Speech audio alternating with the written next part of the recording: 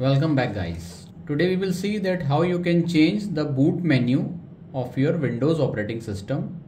That is, we will remove one of the operating system of Windows 11 from the boot menu. So first step is to select the operating system which you want to keep. I want to keep this version of Windows 11 on volume 5. So I shall select this one. Now the Windows will start. Next step, at the search menu you have to type run and press enter. In this run dialog box you need to type msconfig and just press OK. So this will open up a system configuration box. Here you need to select this boot tab.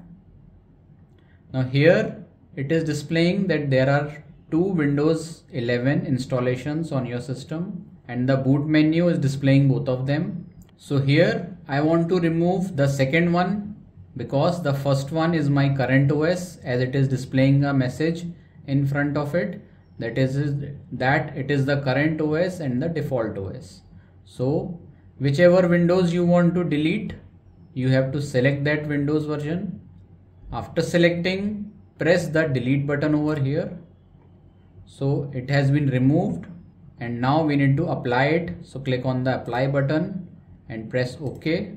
So it will ask you for restarting the system. So click on restart.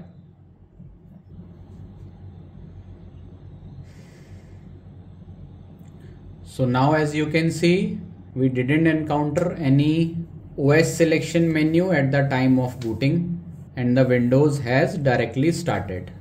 So that's it for this video. If you have any question regarding it, please post it in the comments below. If you like the video, please hit the like button. And for more videos like this, please subscribe to the channel.